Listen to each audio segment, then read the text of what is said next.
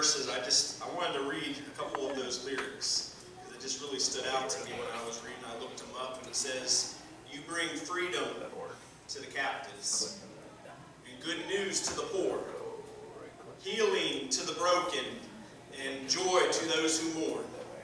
You turn ashes into beauty, the ruins you restore. I am a testimony of the goodness of the Lord." I don't know about you, but I'm thankful that He turned these ashes into beauty. I was ruined at one time, but I'm thankful that I've been restored. I'm thankful that I have a testimony to show to others that God is good no matter what. No matter what's going on. All right, that's just a little appetizer. We're going to get right into the Word of God. Let's turn to the book of Exodus.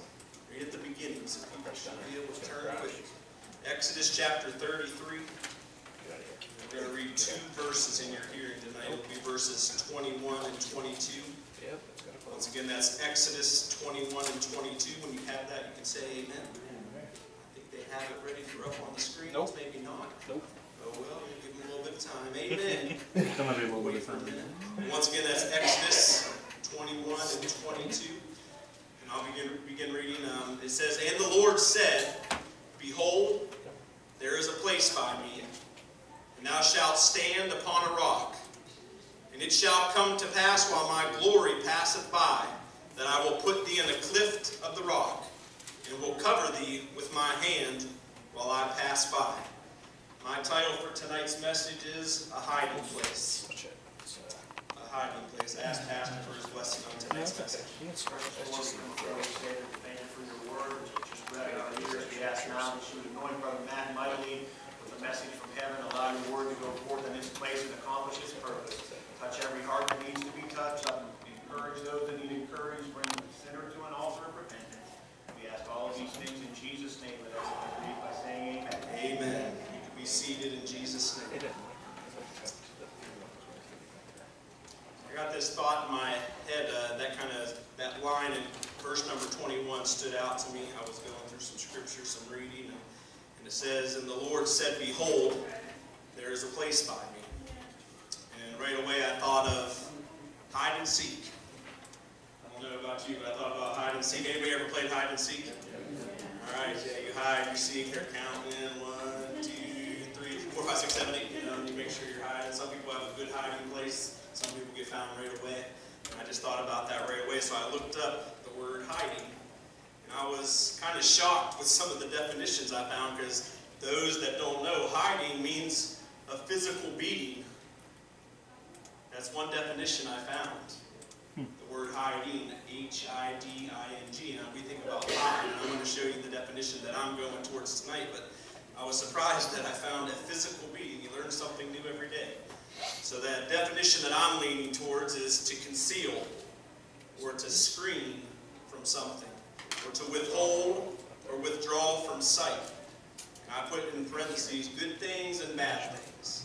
Because we want to conceal or to screen ourselves from the bad, right? Yes. I don't want to welcome the bad into my life. We want to hide from that. We want to get away from it. Or the vice versa. I thought about that physical beating, or we want to hide ourselves from the bad choices. Two different thoughts that I was going. A physical beating. Sometimes we beat ourselves down. Right? Yes. I'll be transparent. Sometimes I beat myself down. Like I said at the beginning, before I even got into the message, I'm glad that He sees me differently than I see myself sometimes. Sometimes I don't see myself as anything. I don't see myself as good enough. I don't see myself as anything, but God makes me something. And I'm thankful for that. Now we're going to just walk with me. I know it's going to take a little bit at the beginning here. But once again, a hiding place, to conceal or to screen or to withhold or withdraw from sight. At the beginning of Exodus 33, God's angry with Israel.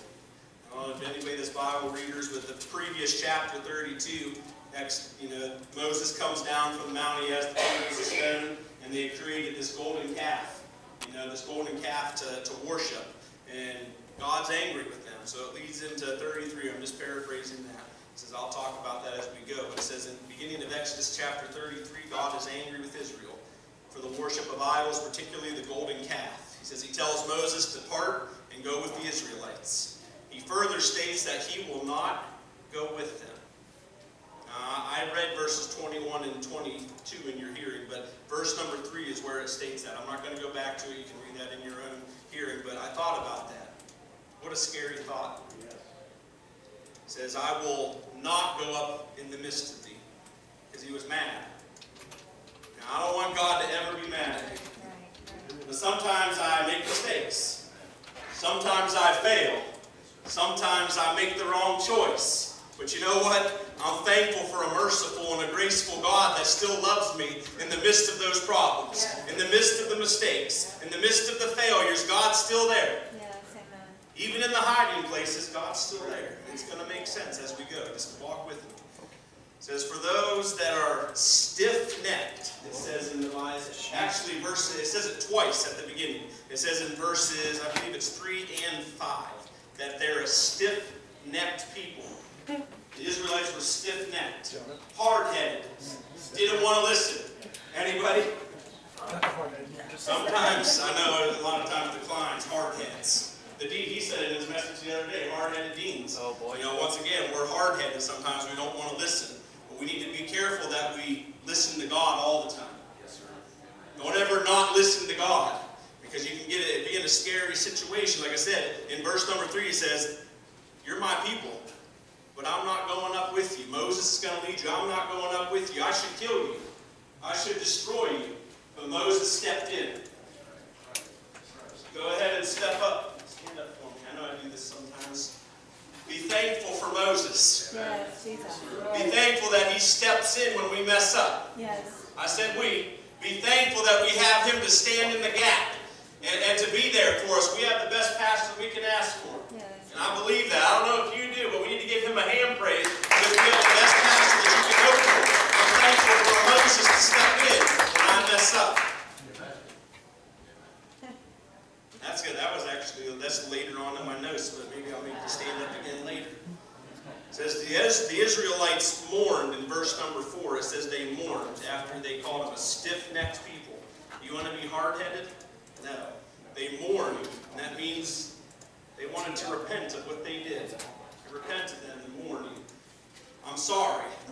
Repentance still means something, and it always will. We still need to repent. I still need to repent. Sometimes I mess up and I still need to ask God for His forgiveness. And I need to, you know what, turn away from it. Turn away from it. It doesn't mean 360 and walk right back towards it. It means 180 and walk away from it. God, I'm sorry. Please forgive me. And He's ready to forgive. But you know what? You need to turn away from it and get as far away from it as you can. I don't want to be called stiff-necked by God. I don't want to be called a hard-head by God. I don't want God to leave the midst of me. And I need to make sure I'm in the right place. The right place with God. So once again, He calls them stiff-necked. They need to repentance. Repentance is key. God calls them stiff-necked again. He reinforces what He is saying. It's a warning. Thankful for the warning. I'm thankful for the warning sometimes. I'm thankful for the warning sometimes up here. We get a message, we don't like it sometimes. Sometimes that's the warning from God that I need. I'll take it off of you. God, let me hear. That's right. If I mess up, let me hear. Yes, yes. God, if I did something wrong, let me know. And I'll come up and repent for it. Open it up to me. You know what, Pastor? If I get up here and say it how God gives it to you, I don't care what anybody else says. It's what God says. Right. We get up here and we say, well, thus saith the word of God, not what says I. It's what God wants us to say. We need to get out of the way sometimes. So stiff-necked. Once again, the mercy of God. It says, don't put your ornaments on, and we're not going to talk about that, but they had the apparel that they put on. He said, don't even put that on. And the first thing I thought of, we need to worry about the inside more than the outside. Yes, yes. Right? Yes. Get the inside taken care of, and God will work on the outside. We need to take care of the inside of it. You know what? Because some of the bad stuff comes out of us. I was talking to the class this morning. You know, you need to watch what you say sometimes. I said, we have choices. I said, you have choices of what you listen to, what you watch, and how you talk. Those three things you're all in control of. I was telling them, I know your parents take you places and you're young, but you know what? You have choices as you get older. You have a choice to what you listen to, who you listen to, what you watch, and how you talk. That's right. That's right. Watch how you talk to people. If you want people to talk to you good, you better talk to people good. That's right. If you want to be treated with love, you better show some love. That's right. If you want them to love you back and be friendly to you, you better show that to other people. That's right. Amen. Once again, don't be stiff-necked. Just because we're children of God, He'll turn on us. You don't want that. He'll turn on you. Like I said, in the beginning of this chapter, He didn't want to be in the midst of them. He wanted out of there. He said, Moses, you take control. You lead, which He was supposed to lead anyways, but God didn't even want, He wanted to kill them. I want to kill them all. Moses steps in. God, please don't do that. It's your people. Now, I know I'm paraphrasing, but we'll get through it. It says, Moses takes the tabernacle out of the midst. This is in verses 7 and 8 of chapter 33. He takes the tabernacle, the dwelling place of God, His house. Is this God's house or our house?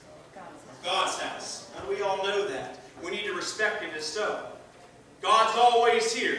We should come in here expecting things to change in our life. Yes. Amen. Yes. We should come in here with an expectation. If you're all good, if you come in here and you're good, great. I'm thankful that you're on top of the mountain. But there's some people that come in here and they're in the valley. Right. And you know what? And we need to get behind them. We need to get beside them. We need to pick them up. We need to lift them up. That's what we're supposed to do. It's unity. And once again, take care of those who we have. That's it. And God will add. I believe that. But once again, Moses took the tabernacle, the dwelling place, and removed it from the camp. Removed it from the wickedness. Removed it from the midst of the camp. But it didn't take it completely away. Just believe me, walk with me. I read down through 33, I studied it. Just believe me, if you don't, you can go second check me after. Once again, verses 7 and 8, they take it out, He doesn't remove it. He puts it on the outside of the camp. The Israelites can still see it. It's still there. They have a choice where they can go and be at the tabernacle or they can choose to stay in their tents. Right? A choice, once again. It will make sense because He removes it from the midst of them. Once again, the mercy of God. He sets it at a distance so they can still see it, but then they also know what they forfeited, what they gave up. Moses enters the tabernacle, the people are watching, and he begins to pray on behalf of the people, and the cloud comes down, and they see it. It descends on the tabernacle, verses 9 through 10. God's presence comes back down, even in the midst of their mistakes, even in the midst of their mess-ups, even in the midst of them being called stiff-necked and hard-headed and all those things that I used, my words. God was still there. I'm thankful that when I mess up, God's still there. It might not feel it, but I could still see Him in a distance. Just like that tabernacle was on the outside of the camp. It should have been on the inside. It should have been in the middle. It should have been right there. But you know what? God was still in their presence. And I'm thankful that even when I mess up, I can run to Him and hide in that place. When I mess up, when I'm in ruins, when I'm in ashes, when I'm failing, when I'm in the valley, God, I'm thankful that I can still hide in You. Once again, that pillar descends on the tabernacle. Once again, I put right here. See, I told you I was going to keep using you. Moses entered the tabernacle and prayed for the people, and the presence of God came back down into the tabernacle. Be thankful for the man of God. That's it. Amen. Yes, sir. The man of God could have just walked away. God was ready to walk away. He was ready to kill him. Ready to end it. I want to end it. But you know what? Moses stepped in, and the presence came back down. Be thankful for your man of God. He stands in that gap when we all mess up. Sin or just circumstances. I put that. Sometimes it's our choice to sin. But sometimes life happens and we get messed up. Where are you, God? Where are you, God? Been there. Ben, is this better? They yelled at me the other, not they yelled at me, but I tend to do this with the microphone. So I'm like, using it up here. I almost told them I'd use the lapel. But I'm like, I'm going to use it up here so people can hear me. They don't have to turn it up so loud. Once again, I'm thankful for the person that stands in the gap. Sometimes I mess up. Sometimes I make mistakes. And I know my name leaves his mouth. I know it does. There's many times where I called him in the middle of the night. He answers the call. There's many times where I asked him to meet me over at the church, and he meets me over at the church. I'm thankful for all the blood, sweat, and tears that he puts into this, because it gives me an example of what I should do. What I should do as a man of God, and I'm thankful for that. I don't tell you enough. I'm thankful for you, Pastor. And I'm thankful for him. We should be too. That's right. Amen. Thankful for the gap man. Yes, sir. It says the Israelites see that cloud has descended because of what Moses did. His presence is back. And they begin to worship. This stiff-necked people, this hard-headed people. It says Moses prayed, the presence came down, but they had to worship. I'll say that again. Moses prayed, God, come back, don't leave your people. God's presence came back down into the tabernacle. The cloud filled it. His presence filled the place. But then the Israelites had to worship. We need to worship. Yeah, we know that, but we all need to. I'm going to keep saying we, because sometimes, a lot of times, my shoes are dirty before I even come out here, because I stepped on my toes a bunch of times going over these notes before I even give it to you. You know what? We need to worship no matter what. Give him praise no matter what. I know you hurt. We all have different problems. We all have different circumstances. If you're hurting, you can praise him from the pew. You don't have to walk up here. It's good to walk up here. He'll meet you. He'll carry you. He'll walk with you up here. But you know what? Raise your hand. Clap your hand. You don't have to run and jump, but do it your way. Give it to God. Enter his gates with thanksgiving. I know it's always there and I can see it. And his courts with praise. God, I thank you for everything you've done for me. No matter what, you've already brought me through some things. Anybody been brought through some things? I know you might be going through some things right now, but you know what? There's a hiding place in God, and you can be there tonight. Once again, that cloud descended, but they had to worship. Because even though the tabernacle was removed, there was still welcome to follow it and to worship. It's a choice. If our heart goes towards God, he will graciously meet us there. If our hearts go, and I'm going to read that again because I put in parentheses 100%. If our hearts go towards God 100%, he will graciously meet us in the middle of our problem. Graciously. 100%. You know, sometimes I'll take it off of you and I'll put it on me. Sometimes I come in here and God, thank you for your grace and mercy. Sometimes I come in here 75%. I give it to him. 75%. Where's that other 25%? He gave 100% up on the cross for all of us. I need to give him 100% all the time. Now our 100% might be a little bit different. Some of us come in here with a little bit worse circumstances. But the 100% that you have, give it to him. And see what he does. See if he picks you up. When I need him on Monday, I'm going to praise him on Sunday because I know I'll need him on Monday. 100%. We're getting there. We're about halfway through.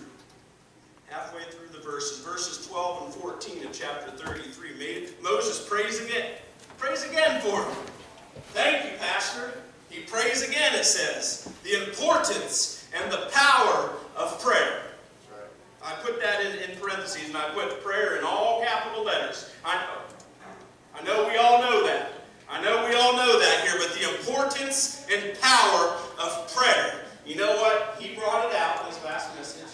He always brings it out. And my grandfather always brought it out too. The effectual, fervent prayer of a righteous man availeth little? No, availeth much. Effectual and fervent. Do it and mean it. Right. Amen. Amen. That's what I get out of that. Well, I pray and I pray. Well, continue to pray and continue to pray and do it and mean it and see where God meets you. I know we need to hide in them sometimes, but sometimes, God, I need you right now. Amen. He knows we need him. He knows our circumstances, but you know what? He still wants to hear it. God, meet me. just kind of stepped out there. It says, if you know me, and he does know me, he knows us all by name. He sang that this morning. I think it was this morning, but I'm glad that God knows my name. I'm glad that he knows my name. It says, if I find grace in your sight, come back to your people. Once again, the mediator, Moses, was saying this. If you know me, and if I have found grace in your sight, come back to your people. Once again, be thankful for your man of God. Yeah. My presence shall go with thee, and I will give thee rest. It says, Moses says, if we don't have the presence of God, I can't move forward. All right? So now I'm paraphrasing this. I'm going down through chapter 33. So I'm in verse number 15 now. And it says, you know what? I'll just read that real quick. So it says in verse number 15, and he said unto him, if thy presence go not with me, carry us not up hence. In other words, God, if you're not going with us, we might as well not go. God, I need you with me. I need you with us. God, we need you. Right? Yes, amen. I need you with me. Every day. If you're not with me, I'm not even going forward. I'm not moving until you're with me. I'm not going forward until you're with us again. And that's what Moses was saying. God, you need to go with us or I'm not even moving forward. The significance of God's Spirit and presence in our lives should be above anything else. I'm going to read that again. The significance of God's Spirit and His presence should mean more than anything in our lives. Anything.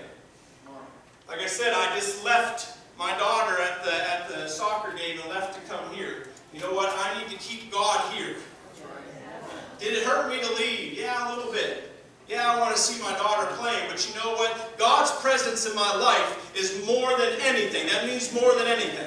I love my family. I would not have my family if it wasn't for God anyways. I wouldn't have anything that I have if it wasn't for God. And I'm thankful for that. Yes, it hurt to leave, but you know what? God's presence should mean more than anything else. And when it does, He'll take care of the rest. Keep Him first. One of my first few messages when I first preach is God first, everything else last. If you're not first, you're last. Funny movie, but it kind of makes sense when it comes to God. If He's not first, He's not going to be there. Well, that's me. Remember when we used to have the message board out here, they used to put the little, signs up, they go and change them every week, and, things that if God's not going to be part-time, full-time. And sometimes, once again, thankful for the mercy and grace of God, that we want Him on Sunday, and we want Him on Wednesday, and then what about Monday, Tuesday, Thursday, Friday, Saturday? It's easy to come in here and praise God on Sundays because that's what we come here to do. But I need Him more on Monday. And then I need Him even more on Tuesday. And then I need Him even more on Wednesday. And then I need Him even more on Thursday. And then I need Him more on Friday and Saturday. And I know you get it, but you know what? I need Him more today than I needed Him yesterday. You know why? Because the devil keeps coming. I wake up, the devil's there. I wake up, the devil's there. I'm out at Austin Town soccer fields. The devil's there. Why are you leaving? Because of God. Why are you leaving? God gave you this family. He gave you your wife. He gave you your kids. You should be here watching them. No, I'm going to go and serve God, and He'll take care of the rest. That's right.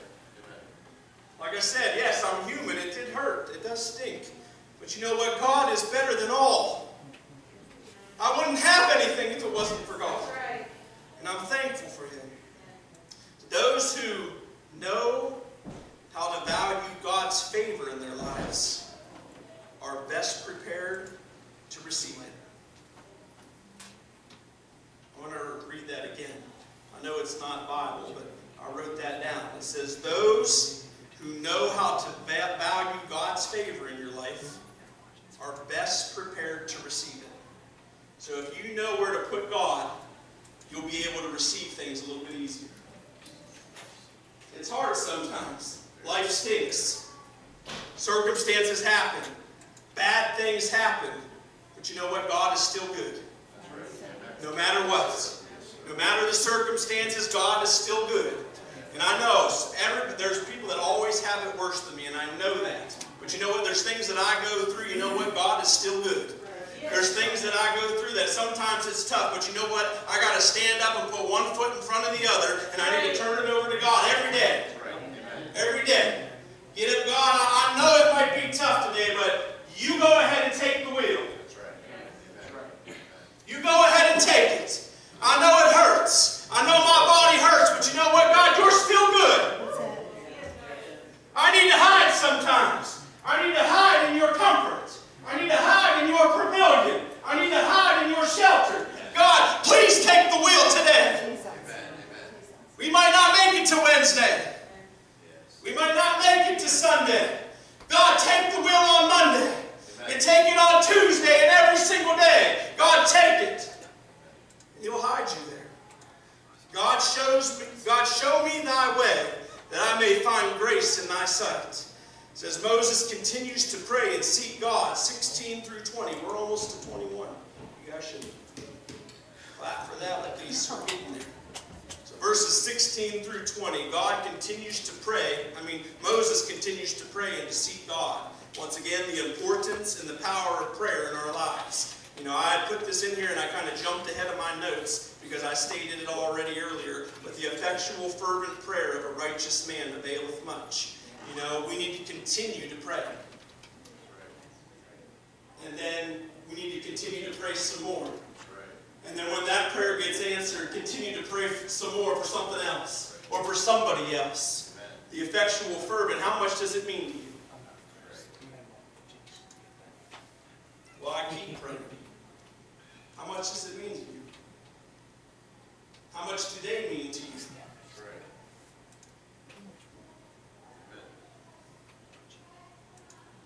I know it comes with me.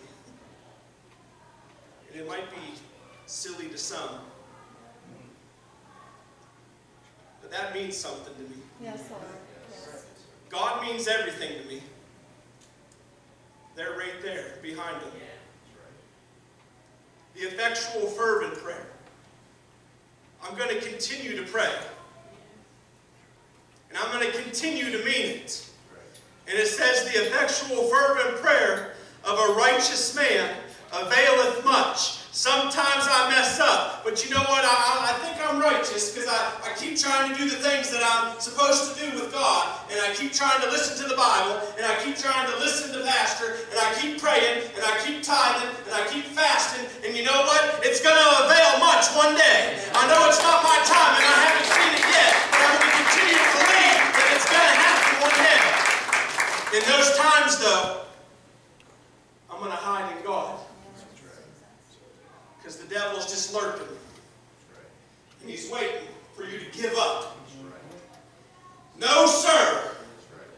No, ma'am. I'm not giving up. And you need to say that too. I said that to them this morning too. I can't do it for you. Your parents can't do it for you. Mama and Papa and Grandma and Grandpa can't do it for you. They can pray because the effectual, fervent prayer of a righteous man availeth much. I'm thankful for the prayers that I had before me because I wouldn't be here if it wasn't for that. But once again, you need to believe it. That's it. It's going to change. Maybe not. I need you to believe that tonight. You might be hiding tonight. You might be in a hiding place. And that's okay. But you need to believe that it's going to change. David, get out of the cave. Get out of it. You're not supposed to be there. And sometimes I was David. I know this is a different story, but David was hiding in the cave. And the man, get out of there, David. You don't believe in there. You're the man after God's own heart. What are you doing hiding? Get out of there. God is behind you. Sometimes I know it doesn't feel like it. Sometimes it doesn't feel like it. God, where are you? God, where are you in this situation? Your will be done always. Not mine. But God, where are you? Why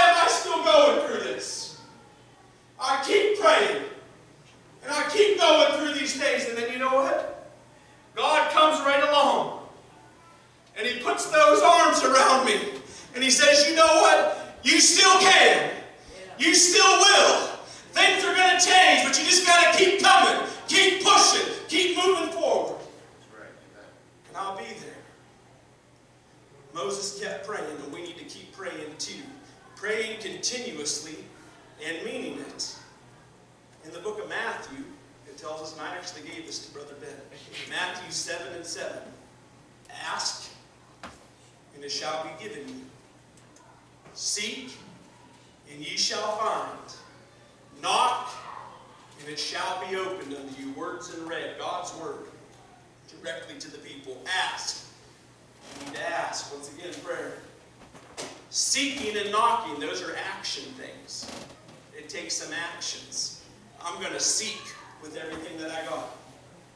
I'm going to ask God, and I'm going to continue to seek, and then I'm going to knock.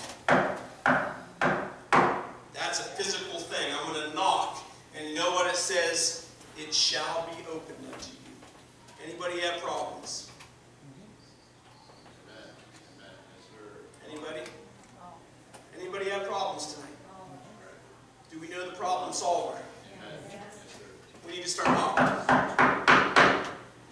I always think about that painting. I think you brought it out before, about that painting where God's on the other side of the door. There's no doorknob over there. There's no doorknob on that side. Now He's knocking. He's not going to open it. He's waiting for you to open it. Let Him walk into your situation. God's a perfect gentleman. He's not going to force us to do anything. But you know what? He's always up here. He's always waiting. He just wants us to come up and knock. Or answer His knock even. You want your situation taken care of? I'm here tonight. You want your situation taken care of tonight?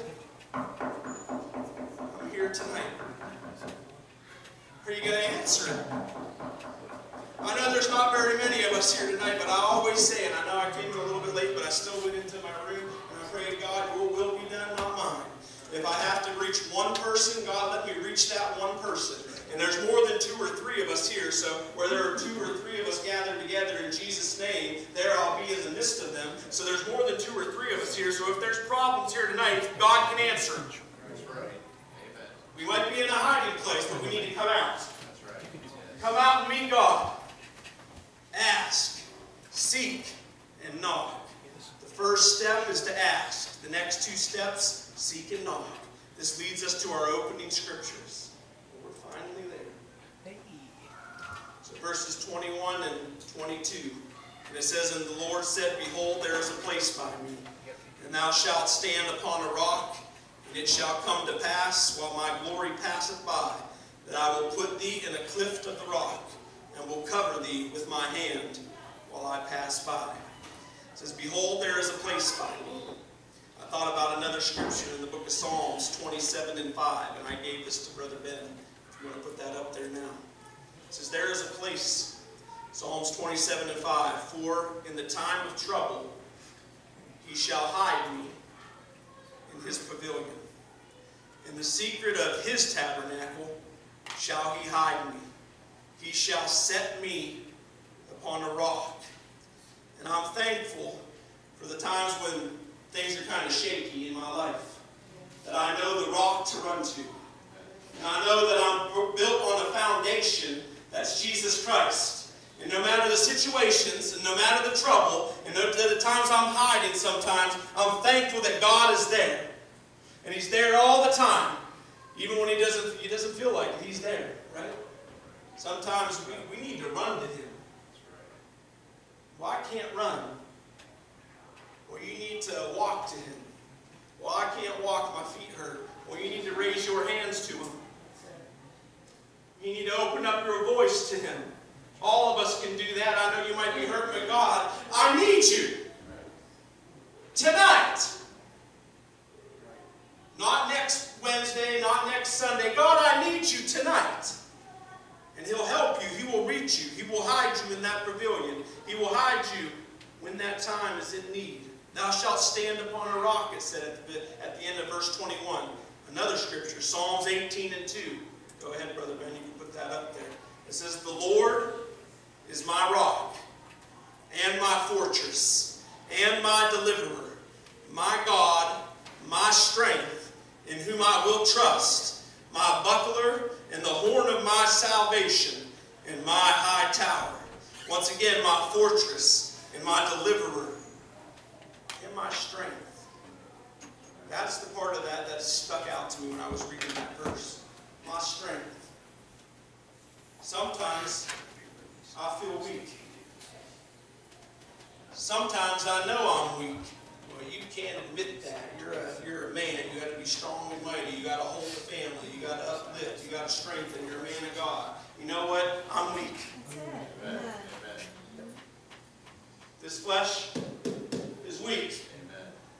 Once again, coming back to that repentance. Can't never make this flesh spiritual. The devil's going to keep coming and keep messing up, but once again, I'm going to keep coming to God. And I'm going to keep turning it all over to Him, and I'm thankful for that. Once again, run into God, and I'm thankful that when I am weak, He's strong. Well, I know we all know that. We know those scriptures. It's mostly home folk tonight. But I'm going to say that once again. I'm thankful when I'm weak that He's strong. Anybody weak tonight? Maybe not. Those that raise their hands. I'm thankful for the honesty. We need to run to God. And my last scripture, 22. Now, the last thing that I wanted to look up was that word clift. Anybody ever looked that up? The word clift. I know you're a definition man. But the clift of a rock, a place of safety and refuge where God hides His servants. That's a biblical definition. I looked at some certain definitions, and I looked at that cliff of the rock. It said in verse number 22, and it shall come to pass while my glory passeth by, that I will put thee in the clift of the rock, a place of safety and refuge. I'm thankful for the safety and the refuge that I can run to in times of need, in times of trouble, in times of despair, in times where I don't feel like I'm good enough. Once again, I'm thankful that God sees me in a different light. I'm thankful that God sees me differently than I see myself. And I'm thankful that I can hide in Him when times are in trouble. Now I'm getting ready to close. I don't know if you guys are going to play something. I'll just give you time. But I'm thankful once again for the hiding place that I do have. But once again, like I said, you have to get out of that hiding place sometimes too. Like I said, He said, David, come out. Come out and get away from those troubles. Get away from those circumstances. And I know we come in here with troubles. I know we come in here with circumstances. But you know what? God's here always. He inhabits the praises of His people. So we need to praise Him, and He'll inhabit us. He'll inhabit the praises of His people. Yeah, and I already said there's 2 or 3 of us here, right? So there's more than 2 or 3 of us, and there's more than 2 or 3 problems. Now, like I said, God can reach us there. God can reach us at home. God can reach us on the workplace. But you know what? There's just something about coming up here. Now, once again, that's your choice. I'll never force anybody, but I don't know. These guys right here can probably vouch for me. Sometimes we stand up here, and you can see it working on people. And I want to go and pull people out of the pew sometimes. Sometimes I want to do that, but I can't do that unless God tells me to. You know what? Once again, God's up here. And the hiding place is here. You can go ahead and stand to your feet, because I know sometimes we wait for that. And sometimes we wait for form and fashions in church. And I know we wait for them to sing and to string the chord, and I know that. And I've done that. I've made that mistake. But sometimes we just need to walk up here and have a little talk with Jesus. Now, you may be okay, and I'm hopeful that you are okay. But you know what? Sometimes we need to come up here and have a little talk with Jesus. I need to go back to one thing here, because I remember I skipped over it. Oh, right here. It says, and I wanted to point this out because I loved seeing her this morning, Sister Lanneman on the back pew there this morning. It says, I can't go anywhere without you. That was back in verse number 15. Moses said, I can't go anywhere without you. We can't move forward, God, unless you're with us. And I thought about the song that she used to sing. She used to sing a lot of them. I can't even walk without you holding my hand. there's times where it's tough. I know there's times where you're struggling. But that's when we need to run to God, that hiding place. And you know what? He'll walk with you. God, I can't even walk without you holding my hand. I can't get through this. I can't get through this battle without you, God. And He'll hide you. He'll come up and wrap His arms around you. He'll come and pick you up when you need picked up. And as they begin to play, this altar's open. Some have already come up and answered that. Answered that call. I pray that more come up here. There's a hiding place for you. God hears to answer your prayer tonight. And I'm thankful to God that He's here. I'm thankful that He don't leave us. He don't forsake us. And there is a hiding place in God.